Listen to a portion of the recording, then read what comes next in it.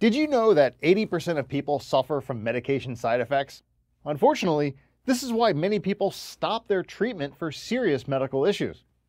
Now, the good news is that there is a way to reduce medication side effects.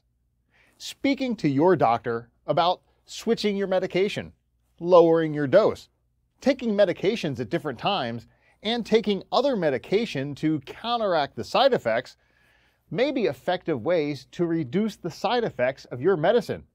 But there's another way to prevent them: genetic testing.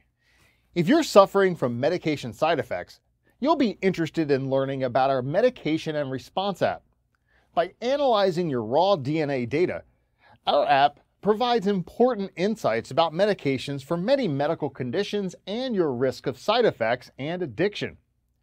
You'll be able to discuss the results of this app with your healthcare provider to determine which medications may work best, as well as which medications you may want to avoid.